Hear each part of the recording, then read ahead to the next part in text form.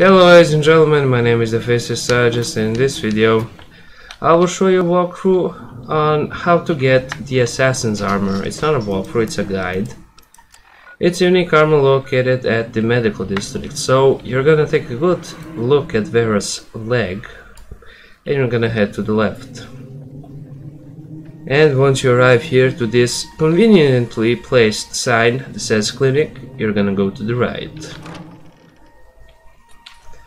And once you're here, don't worry about the speakers because I already did the entire DLC, all of the main quests.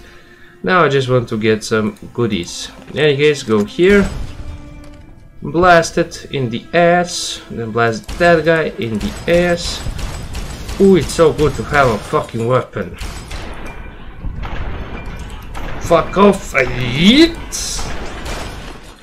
Perfect. In any case, we are at the Villa Clinic.